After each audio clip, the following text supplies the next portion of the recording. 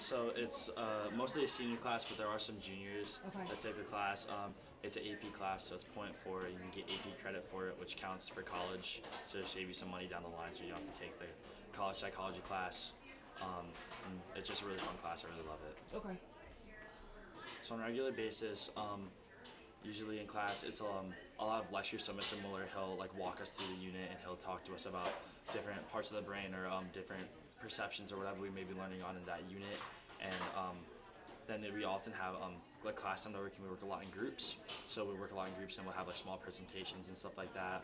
And just a lot of stuff where we're really involved with each other in our learning, which is really fun. But then there's also we do a lot of notes at home. So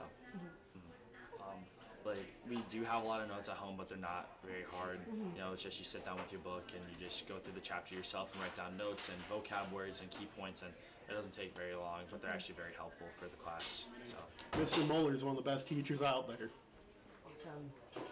Has this made any impact on what you'd like to do with your future? Oh, I want to go into neuroscience, so this is kind of like a must-have class for me.